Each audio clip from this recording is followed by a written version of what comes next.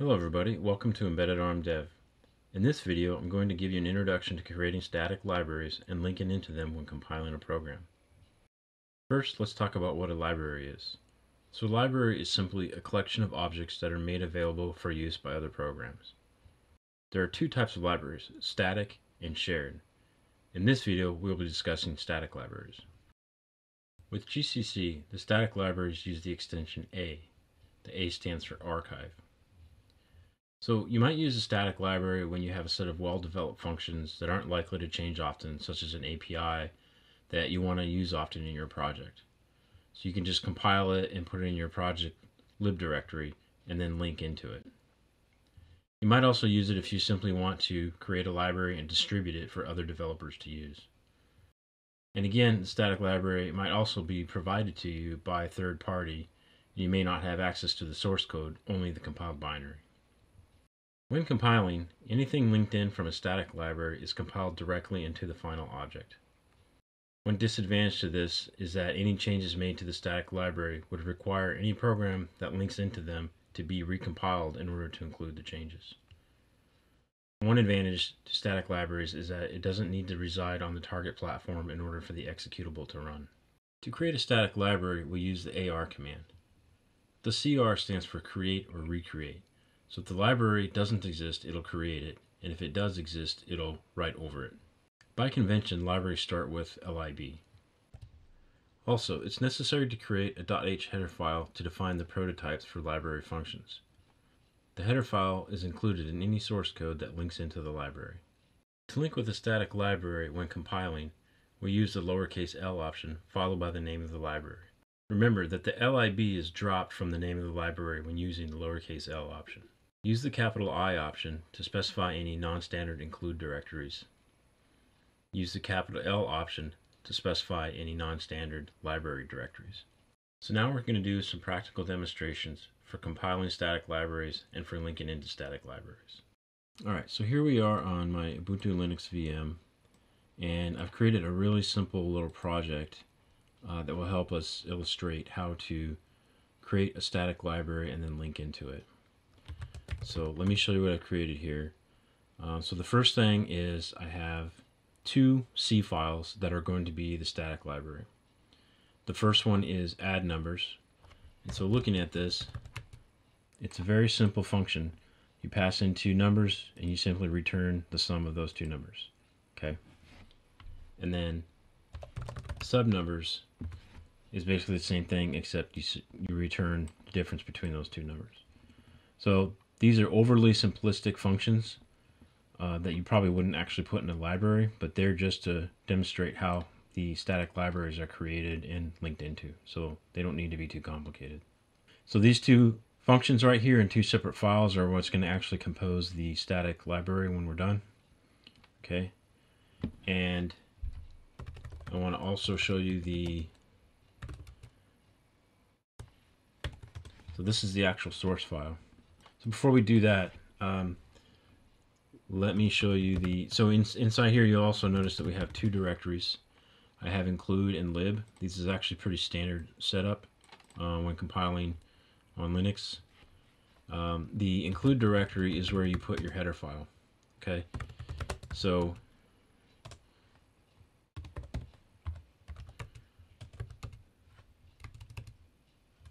sorry, I need include. It's include math test. Okay, so we want to look at this. So all you can see here is these are just the prototypes. These are just the prototypes for the two functions that are defined in the C files that will make up the static library. Okay, so this is something, if you create a static library or shared library for that matter, you do have to create an include file that has all of the functions and any global data that variables, whatever that you want to expose as part of the API. Okay, and then the developer or the user who wants to use your library would have to include these header files in their projects in order to be able to get access to the functions. Okay, so all you need is the prototype. Okay, that's it. So that is inside the include directory. All right. And you also notice that I have a library directory which is currently empty, and that's where the any libraries would go. Any libraries that you create, you would put them in that directory. All right, so the first thing that we want to do is actually compile the source code for the static library into objects. Okay, so all we have to do is we'll call GCC and you pass it the C option. So remember, the C option tells the compiler to compile into object files, but not to link it. So it stops just before the linking phase. So I'm going to compile add numbers and sub numbers, and that's all you have to do. Okay, now if we list it, you'll notice that there's an add numbers object file and a sub numbers object file. Okay, so if I do file add numbers .o, you'll see that it's a relocatable, which means it won't execute. It's something that needs to be linked in. Okay, so the next thing, now that we have these .o files, we're going to create an archive or a static library. So in order to do that, use the AR command, and then we pass in CR, which means create or recreate. So if it exists, it will it'll write over it. If it doesn't exist, it'll create it. So then the first argument is you want to pass it the name of the library. So by convention, libraries start with lib, and then you give it the library name. So we're going to call ours math. There's already a math library called libm. We're just going to call this math. And then the .a indicates that it's a static library or an archive. And then you just add the object files that you want to make part of this archive, and then you just enter, and that's it. So you see here we have libmath.a right here. So when I do a file on it, it says current archive. Okay, so if I do the AR command and I pass it the T option, it lists the table of contents basically, and I can list it, and you see that these are the two object files that are compiled into it. All right. So now we do want to move this into the lib directory because that's where libraries should go. So I want mv into lib. Okay, so we see that it's in there. All right. So okay, so the one thing I didn't show you was the actual main program. And so you see here that this is, so right here, so all these are standard. We need these just for some of the things we're doing, you know, printf, random, and the time function.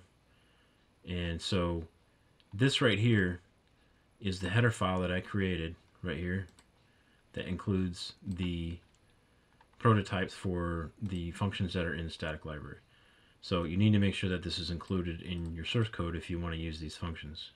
Okay, and right here add numbers, and right here is sub numbers. You see that they're not really defined in this file.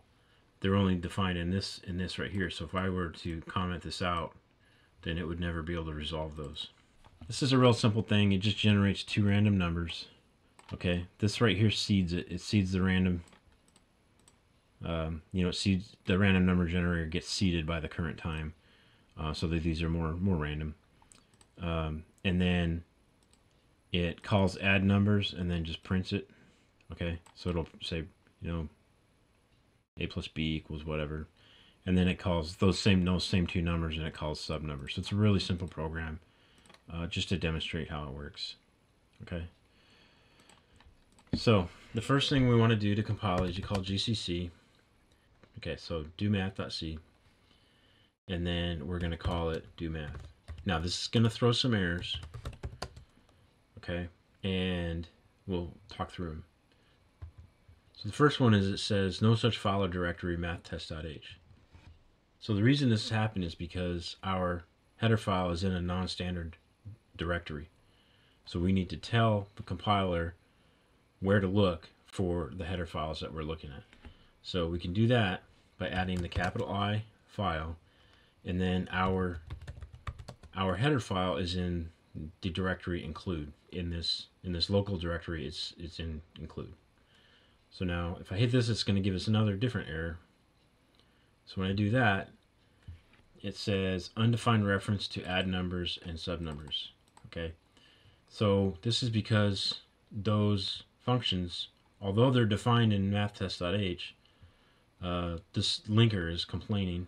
You can see right here that LD is the linker. So during the link phase, it can't find these two functions. And the reason is because we have to link into the library that we created, but we didn't tell the compiler that. So we have to run it again, and then I'm going to come over here and put it here, and we're going to call the lowercase l option, and let's pass it the math library. Okay. Remember, this lowercase l option in the command, the GCC command, it has to come after all object files that need it. Okay, so make sure you don't link into a library before it occurs on the line in the command line. Okay, so this is going to fail too for a different reason. Okay, so it's looking for math, but it can't find it, and so the reason is because it's in that library that we created is also in a non-standard directory. So we have to use the capital L to specify a non-standard library directory. And so that particular library is in our local directory under lib. So there, no errors this time. It compiled for us. And we see here that we have the binary. Okay? So I can execute it, and it prints out the numbers. Okay, so one thing to note is these random numbers are pretty large, and then you're wondering why the plus maybe is resulting in a negative number. This is because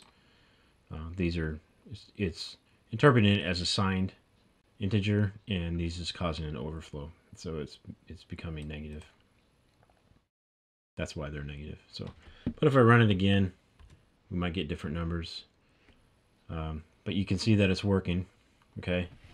And then if I run file on DoMath, we can see that, again, the reason it says shared object here, and if you haven't watched some of my other videos, because the default on GCC Linux is to compile executables to be position independent executables.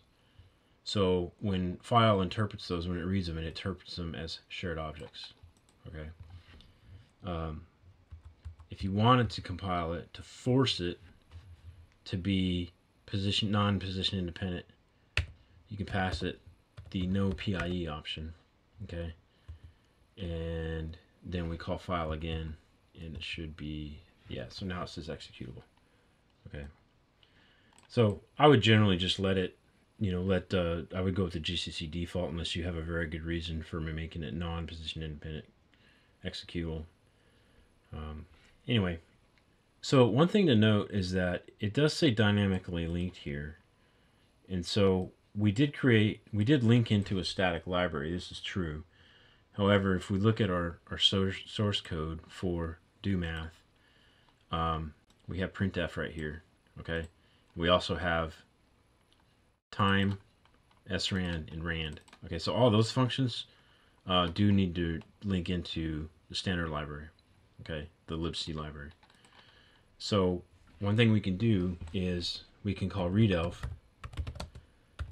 The A means read everything, and we'll call that on DoMath, and we'll pipe it to grep and look for the thing shared. So now what we should see here is it's looking for the libc library, but we shouldn't see anything about the math library, the one that we created. Okay, so there you can see that it's looking for libc. Okay, so there's nothing saying that it's looking for the static library that we created, because all of the functions that were in that library that we needed, that were part of our program, get compiled directly into the DoMath binary, so it contains those functions in it. Also, one thing we can do is we can look at the size of it, and it's 16 kilobytes, so it's actually pretty small. The functions that we compiled in from the static library were really easy. If it was a larger static library, then that would actually increase the size of it. But if we wanted to, we could compile it again. Okay, but this time we give it static. So what that would do is actually compile in the libc.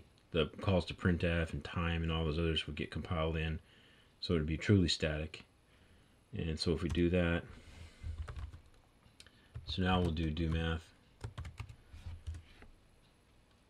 You see that it's statically linked. Okay, that means that there's no dynamic linking at all, and all of the functionality that the binary needs in order to execute is inside the binary. So if we do the let's go ahead and do a long listing.